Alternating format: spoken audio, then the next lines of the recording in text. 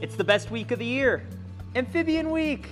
Montana is lucky enough to be home to 14 different types of amphibians, including this guy right here, the tiger salamander. Amphibians are often confused with reptiles. They're both vertebrates and they're both cold-blooded or ectothermic.